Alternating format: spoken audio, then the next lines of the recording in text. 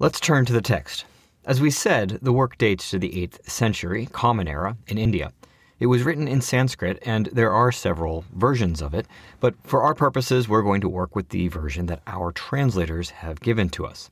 Now, before we dive into the perfections in more detail, let's take a look at the big picture.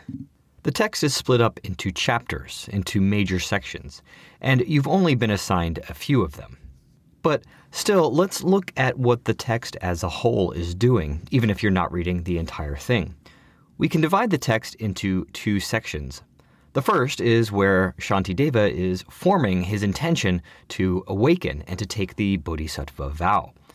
And the second part of the text is after he's actually taken those vows, which happens in chapter 3. Once he takes these vows, he's committed to staying in samsara until all beings are freed from suffering. Yeah, he takes the Bodhisattva vow. This is actually something he does in the 3rd chapter. So the Bodhisattva vow, he commits to remaining in samsara for all time. And I think some of the most evocative parts of the text are these sort of beautiful verses where he gives rise to that aspiration. And then I think there's different ways to understand the text. I think sometimes people see this as a sacrifice on the Bodhisattva's part or on Shantideva's part because he remains in samsara.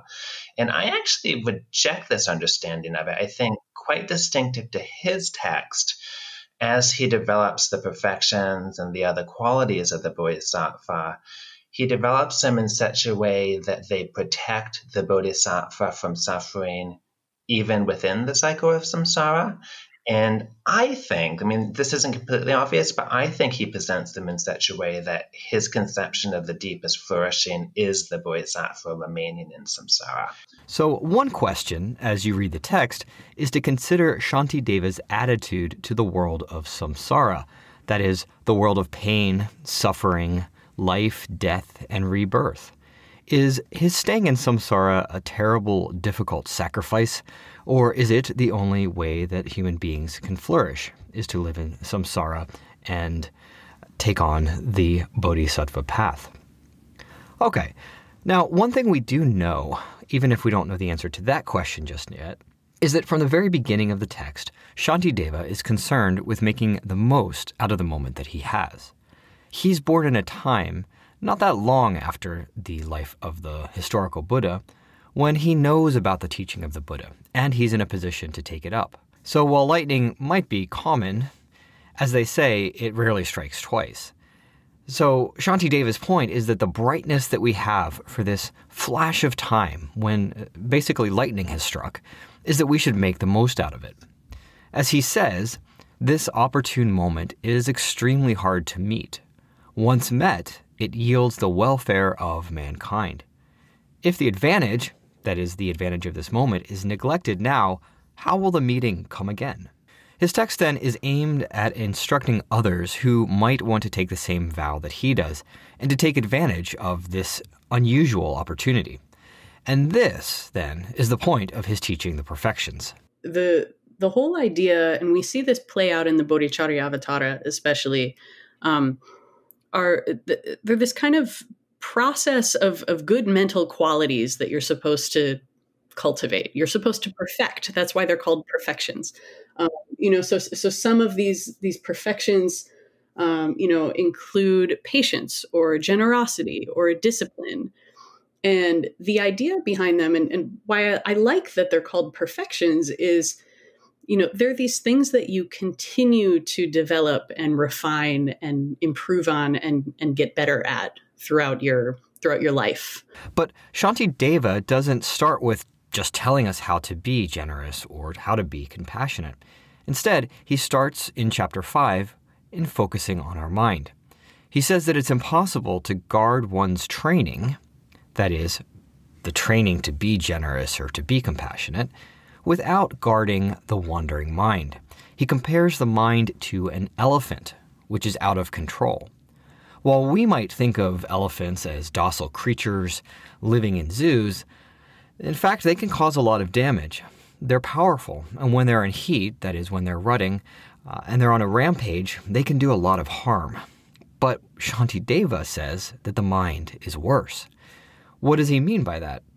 Well, for one thing, he says that the mind is the source of the evils that exist in the world. And our mind isn't under our control. We might wonder if he's right about that. I mean, can't we control our mind? So here's a challenge. I want you to take 1 minute. We're all going to sit for 1 minute quietly with our eyes closed and just notice, are our thoughts and feelings and images that come to mind, are they ones that we've chosen to come into existence, or did they just happen? Did they just occur? So in other words, I want you to try and pay attention. Is your mind under your active control?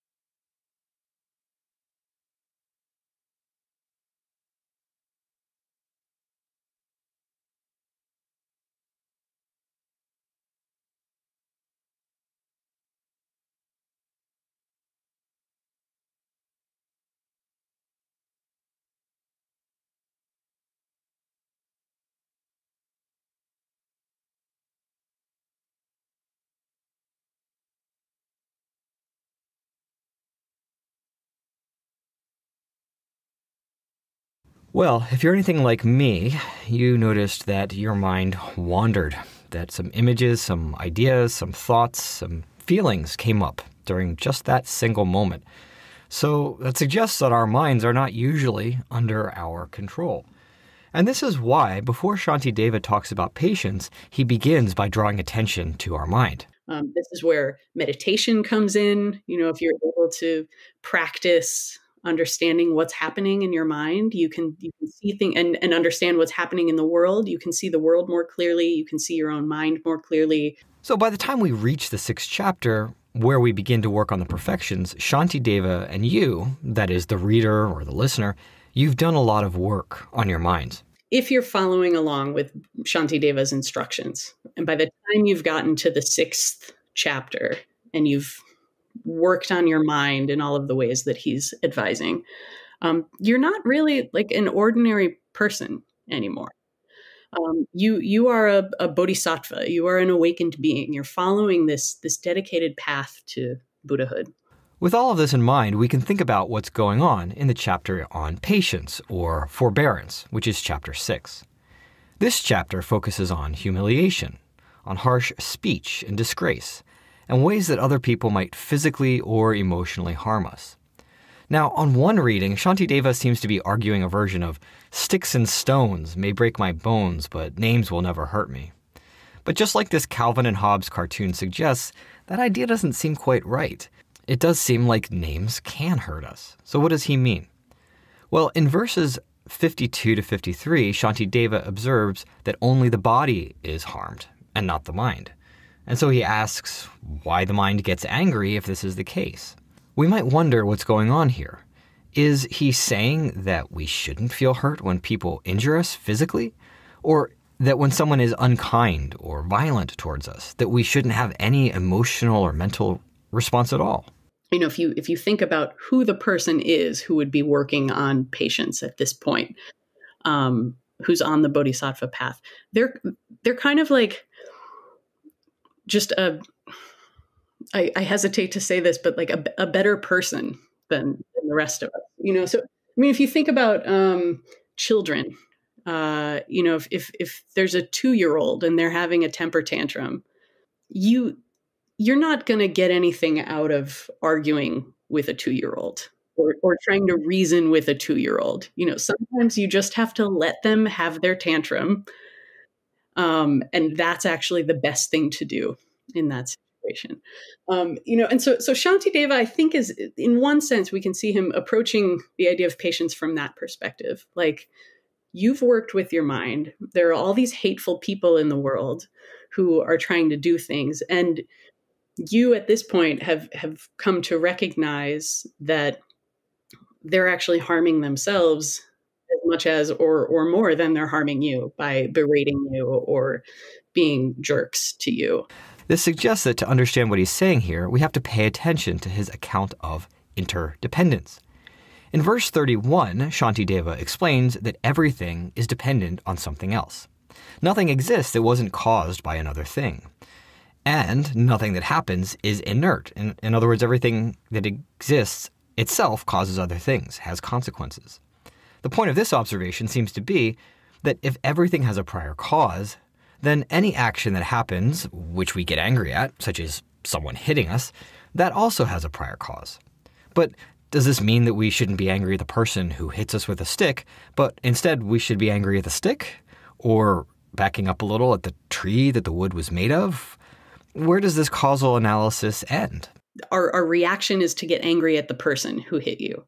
But if you analyze that situation, it's not the person who hit you, it's actually the stick that inflicted pain. But it's ridiculous to get angry with a stick because a stick has no agency of its own. And so Shantideva says, in the same way, we also shouldn't get angry at the person because the person doesn't really have agency of his or her own either, because that person is under the influence of or being controlled by their anger. The way Professor Kassor has reconstructed Shantideva's argument, the discussion of the stick in verse 41 is implicitly a kind of argument known as a reductio ad absurdum. So that means that we assume I should be angry at the principal cause of my pain. But if that assumption is true, then that means I should be angry at the stick. And that's absurd. So a question to consider then is, if this analysis is right, how should we understand Shantideva's claim that we should hate hatred, if it's hatred that's impelling a person? Okay, finally, let's suppose that we are convinced by Shantideva that we should have forbearance when people insult and humiliate us. Does that mean, then, we should not be angry at things like systemic injustice? What should we think about the stick-wielding police officer and the systems of oppression that we think cause pain and suffering around the world? We'll return to this question at the end of the lecture, but now let's move on and think about Chapter 8.